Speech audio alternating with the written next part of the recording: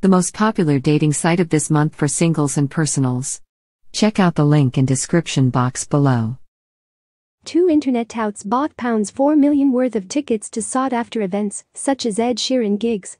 2 internet touts bought millions of pounds of tickets for everything from Ed Sheeran concerts to the Chelsea Flower Show, then sold them on at inflated prices, a court heard. Peter Hunter and David Smith exploited the love and passion of real fans through their fraudulent online business, it is alleged. They used computer software which allowed them to make multiple applications to primary selling sites such as Ticketmaster, posing as individuals and concealing their true identities, jurors were told. The pair harvested the tickets in large numbers, then sold them through the Big Four resale sites Viagogo, Get Me In, Stub Hub and Seatwave. Jonathan Sandiford, prosecuting, told Leeds Crown Court. In total they bought up tickets for more than £4 million, and then sold them on for more than £10 million, it was said. Tickets for sporting events and West End shows including Harry Potter and the Cursed Child were also bought, the court heard. Mr. Sandiford said.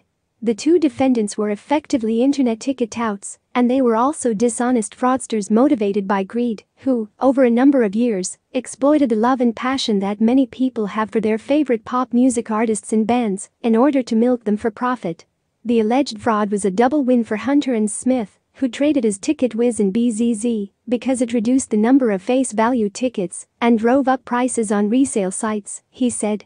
Between June 2015 and December 2017, they spent more than £4 million buying tickets from primary ticket sites, the court heard. The prosecutor said Axis was the site they spent most money on, followed by Ticketmaster, with more than £1 million spent with both. More than 30,000 tickets were bought through Axis, it was said.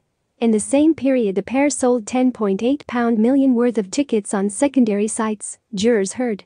Mr. Sandiford said that when National Trading Standards searched the defendant's home, they found 112 payment cards and 37 names, including their own.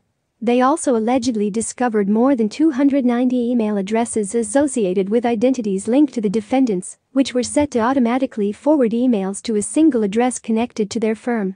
Hunter, 51, and Smith, 56, both of North London, deny fraudulent trading and possessing an article for fraud. The case continues. The most popular dating site of this month for singles and personals. Check out the link in description box below.